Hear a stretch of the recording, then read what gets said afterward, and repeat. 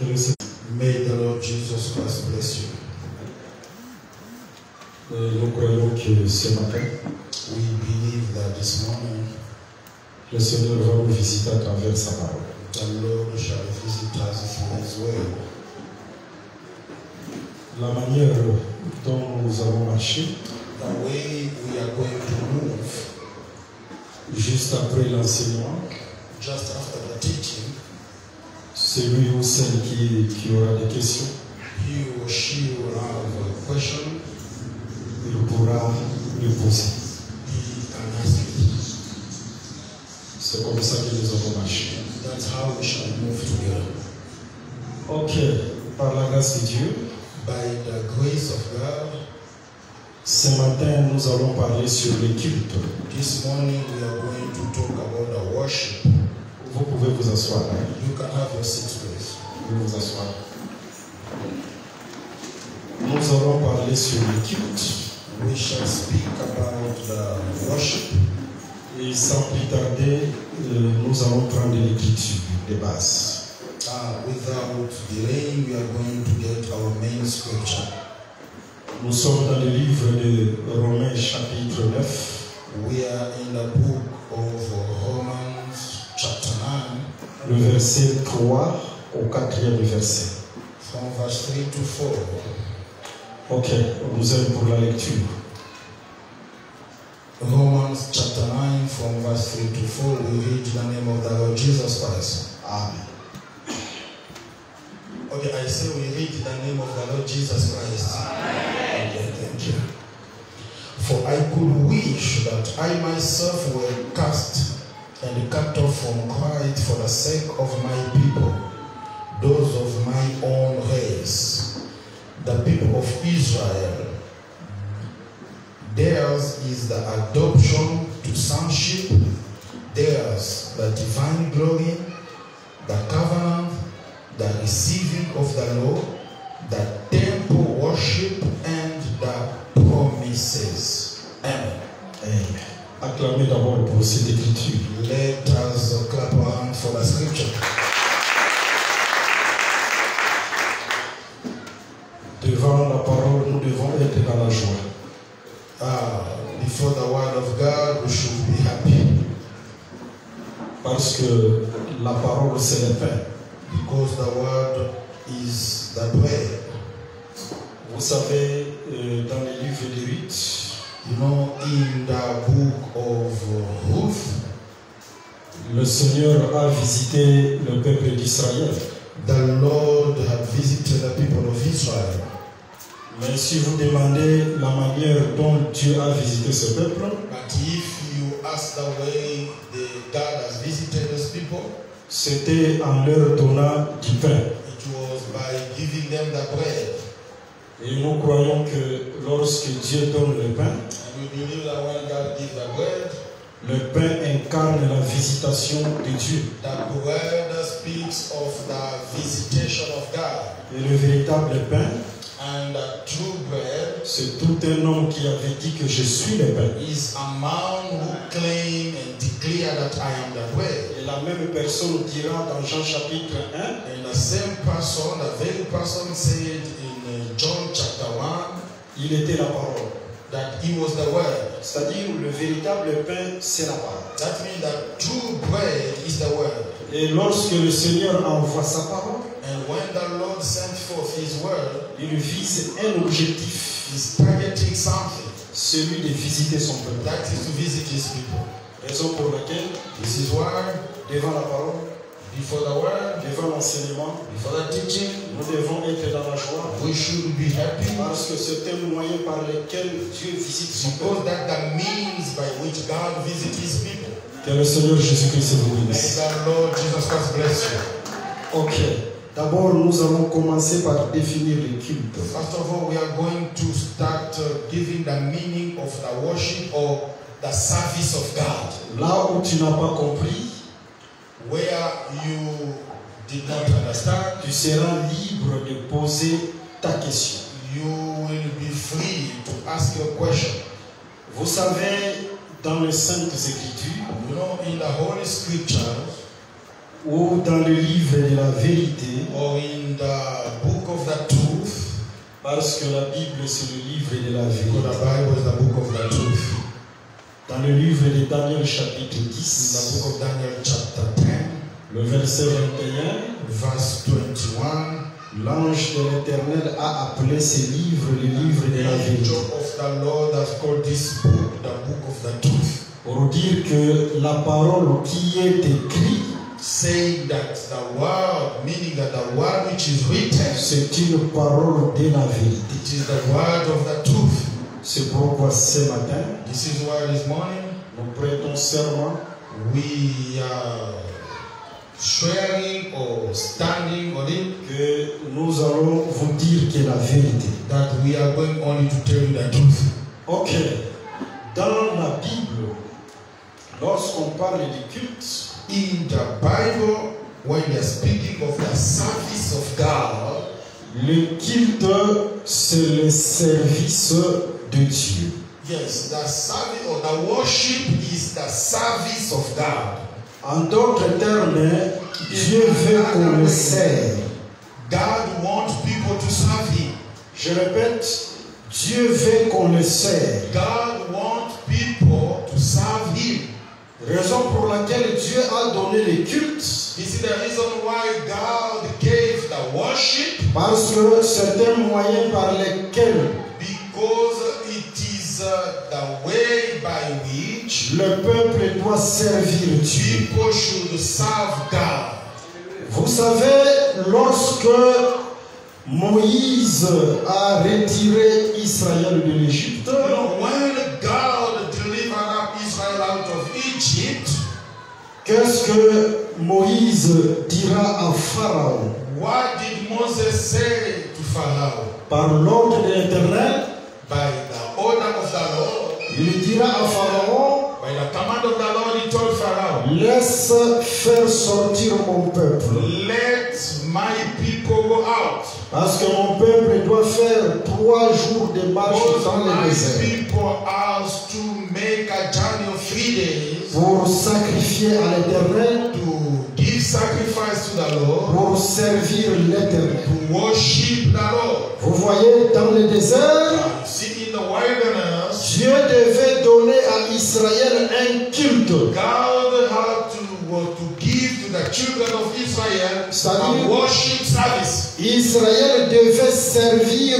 l'Éternel à travers le culte. Israel was to serve the Lord through worship. Vous savez, la marche d'Israël, c'était la marche vers Canaan. The journey of Israel was a journey to Canaan. Canaan, c'était la dernière destination. Canaan was their last destination. Alors, l'Éternel par le culte The Lord, through the worship service, voulait tout simplement dire wanted just to tell them this, que le peuple qui devait entrer à Canaan, that the people who was to possess the land of Canaan, c'était un peuple qui devait servir Dieu. they are the kind of people who were supposed to serve the Lord. C'est-à-dire pas n'importe quel peuple qui devait entrer à Canaan, It's not all kind of people who are to enter in Canaan, mais le peuple qui devait posséder cette terre-là de Canaan, but the people who are to possess the land of c'est Canaan, un peuple qui devait servir Dieu à travers le culte. they are people who are to serve the Lord through the worship. Qu'est-ce que je voudrais dire? What do I want to say? Vous savez, si vous prenez le livre de 2 Timothée chapitre 5, le verset 2. If you get a book of 2 Timothy chapter 5 verse 2, Nous prenons 2 Timothée chapitre 2, le verset 5. I will get 2 Timothy chapter 2 verse 5. Dans cette écriture, In that scripture, il est écrit noir sur blanc. it is written clearly L'athlète n'est pas couronné that an athlete cannot be crowned s'il n'a pas combattu selon les règles. except if he strive lawfully according to the law. Vous savez, devant l'athlète, il y a une couronne. You know, before the athlete, there is a crown. Mais pour posséder cette couronne,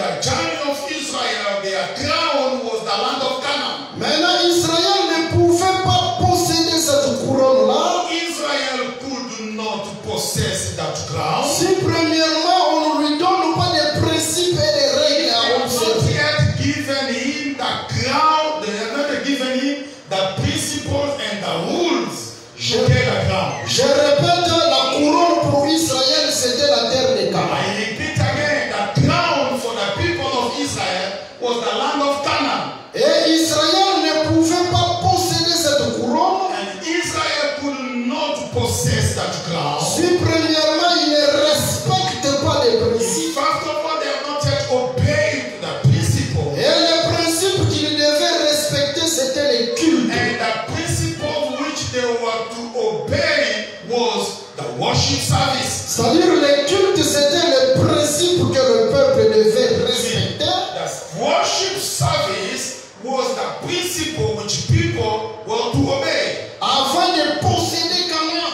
Before to possess Canaan. C'est-à-dire pas n'importe quel peuple qui devait posséder Canaan. That means not every kind of people were to possess the land of Canaan. Qui devait prendre cette couronne. Who could get that crown? Mais c'était un peuple qui devait respecter les That principes. should be the people who are to obey, to respect the rules. Et lorsque Dieu donna les cultes à Israël, When God gave the worship in Israel, c'était les règles et les principes que Israël devait respecter. Principles which the people of Israel were to obey while serving God Afin de posséder Canaan. before they possess Canaan. Que le Seigneur Jésus-Christ vous bénisse. May the Lord Jesus Christ bless you. Maintenant, regardons la marche d'Israël. Now let us have a look at the walk of the children of Israel. C'est aussi la marche de l'Église. It is also the journey of the church. En d'autres termes, lorsque l'Église marche, In another way, when the church is moving on, devant lui, il y a une couronne. before the church there is a crown. Devant lui, il y a l'éternité. Before the church there is eternity. Devant lui, il y a les promesses de Dieu. Before the church there is a promise of God. Mais on ne peut pas posséder cette couronne We cannot possess that crown. si premièrement on ne respecte pas certains First principes. of all, we don't obey to the certain principles. Et les principes que Dieu a établis, And the rules and principles which God has c'est established, ce qu'on appelle le culte. that's what they are calling the worship service. Et on doit voir ces principes dans tous les domaines. And we have to see those principles in every area. Qu'est-ce que je voudrais dire encore? I don't want to say again. Je suis quelque part I'm somewhere. dans le livre de 2 Rois chapitre 17. In the book of 2 Kings chapter 17. Là, nous commençons par le verset And 24. when we start from verse 24, Vous allez remarquer, you are going to notice that lorsque Israël est allé en déportation, when Israel was deported, c'était au temps de la Babylonie, that was in the time of Babylonia, et le roi de la Babylonie a pris les nations étrangères the king of Babylon took the foreign nations il les a placés à Samarie. and put them in Samaria. Il a placé ces nations-là à Samarie. And he put them into the land of Samaria. Maintenant, regardons ce roi-là assyrien. Then look at that. Let us look at clearly those king of Assyria. Plaça les étrangers à Samarie en Israël. And placed foreigners in the land of Israel because Samaria was the capital city of the northern nation of Israel.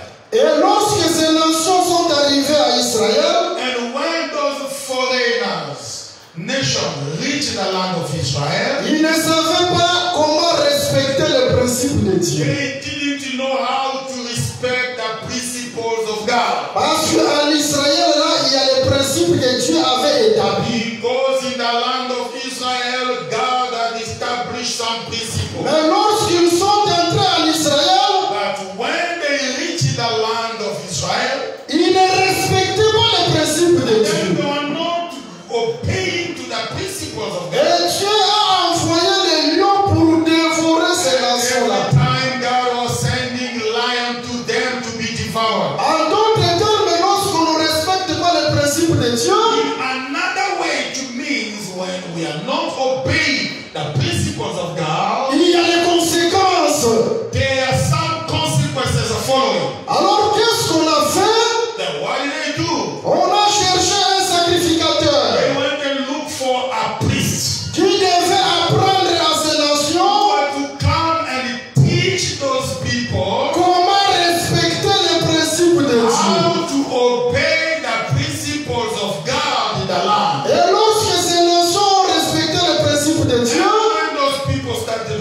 the principles. Les lions ne les dévoraient plus. Lions were no longer devouring them. C'est-à-dire, si vous entrez dans la maison de Dieu, If you enter into the house, vous devez comprendre que dans la maison de Dieu, il y a des principes que Dieu a établis. you should understand that in the house of God there are principles established by God Himself, Et que vous devez respecter which you have to obey pour être en paix avec Dieu. you to be in peace with God. Dans la maison de Dieu, on ne marche pas n'importe comment. In the house of God, they don't move anyhow. Dans la maison de Dieu, il y a un ordre établi par Dieu In the lui-même. house of God, there is an order established by God Himself. Pas un ordre établi par les hommes, Not what established by mais man, ordre établi par Dieu but an lui-même. order established by God alone. Que le Seigneur Jésus-Christ vous May bénisse. the Lord Jesus Christ bless you. Mais qu'est-ce que je voudrais dire What avant? did I want to say here?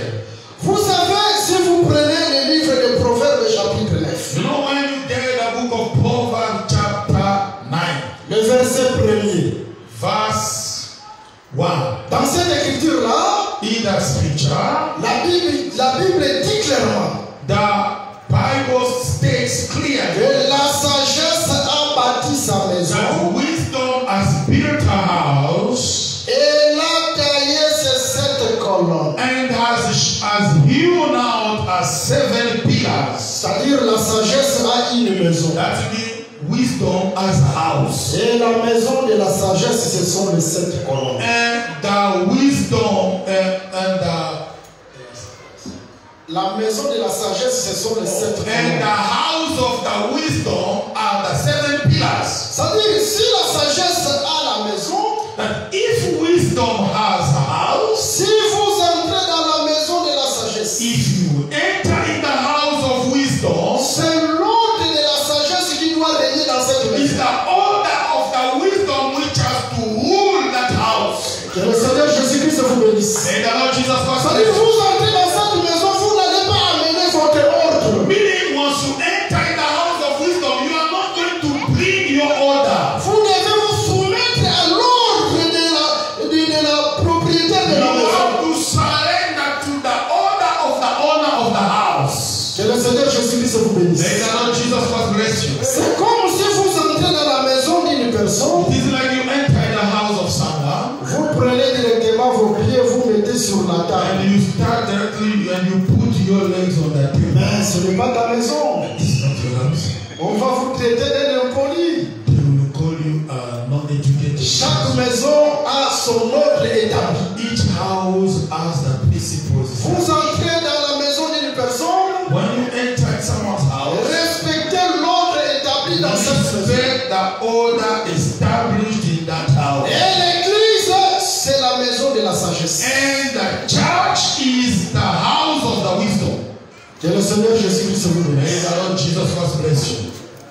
Mais la sagesse, c'est quoi? La sagesse, c'est la parole de Dieu. What is wisdom? Wisdom is the word of God. Hein? Parce que si vous prenez Proverbe chapitre 2, le verset 6, Because if you take Proverbs chapter 2 verse 6, l'Éternel donne la sagesse. the Lord gives wisdom. Mais cette sagesse sort d'où? But that wisdom comes from where? Cette sagesse sort de la bouche. That wisdom comes from the mouth. Là, dans le livre de Proverbes, chapitre 2, le verset 6. In the book of Proverbs chapter 2 verse 6. Mais si vous allez dans Matthieu, chapitre 4, But if you go to Matthew 4:4, de la bouche de Dieu sort la it parole. is out of the mouth of Pour God. dire la sagesse qui sort de la bouche, To me, the wisdom which comes out from the mouth c'est la parole qui sort de la bouche. is just the word which has come out of the Et mouth. lorsque nous disons la maison de la sagesse, c'est la maison de la parole, c'est la même And chose. when we say that the house of the wisdom is the house of the word, just mean the same thing. D'ailleurs, je voudrais ajouter quelque chose. In fact, I want to add on something. Parce que Proverbe chapitre 9 précise Because Proverbs chapter 9 gives this precision. que la maison de la sagesse, ce sont les 7 colonnes. That the house of the wisdom is the 7 pillars.